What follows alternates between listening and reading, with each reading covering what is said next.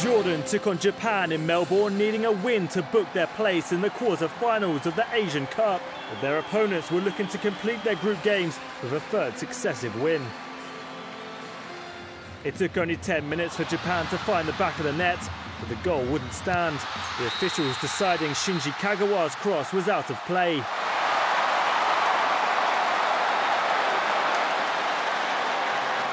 Japan did find the back of the net again in the 24th minute. Keisuke Honda with a simple tap-in.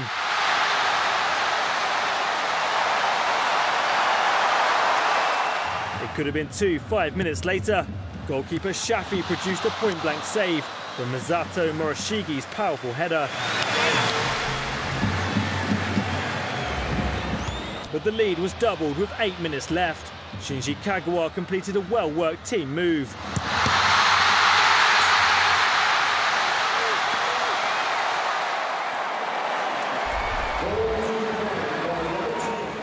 It could have been 3 in added time, but the woodwork denied Honda.